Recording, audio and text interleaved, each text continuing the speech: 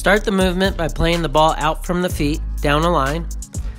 Fake a pass by getting the arms up and the leg back, and wrap the outside of the right foot around the front of the ball, toe up, heel down. This is a Velcro touch, meaning the ball sticks to your foot after stopping it. Adjust the left foot to the side, rotate the hips, and push the ball back down the line with the laces surface, toe down, heel out. Immediately fake a pass with the right foot. Wrap the inside of the foot around the front of the ball, toe up, heel down. Adjust the left foot to the side and sweep the ball back down the line with the inside of the right foot. The pattern repeats.